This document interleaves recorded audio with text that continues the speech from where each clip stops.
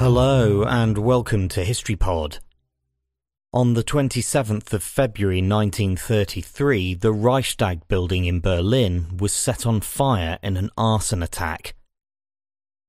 Adolf Hitler had been appointed Chancellor of Germany on the 30th of January, but had demanded new elections for the Reichstag. These were scheduled to take place across Germany on the 5th of March.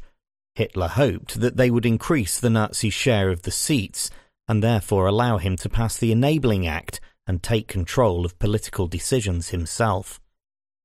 Shortly after 9 p.m. on the evening of the 27th of February, propaganda chief Joseph Goebbels was informed that the Reichstag was on fire. Although the blaze was extinguished before midnight, the inside of the building was destroyed. Communists were blamed for starting the fire, and Dutch communist Marius van der Lubbe was found and arrested. The following day, Hitler persuaded President Hindenburg to pass the emergency Decree of the Reich President for the Protection of People and State. This suspended many civil liberties and allowed the Nazis to arrest their opponents.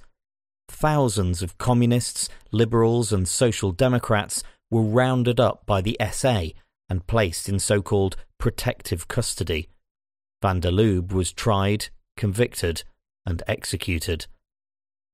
Although there is debate over the exact circumstances surrounding the fire, historian Sir Ian Kershaw says there is a general consensus among the vast majority of scholars that van der Lubbe did set the fire.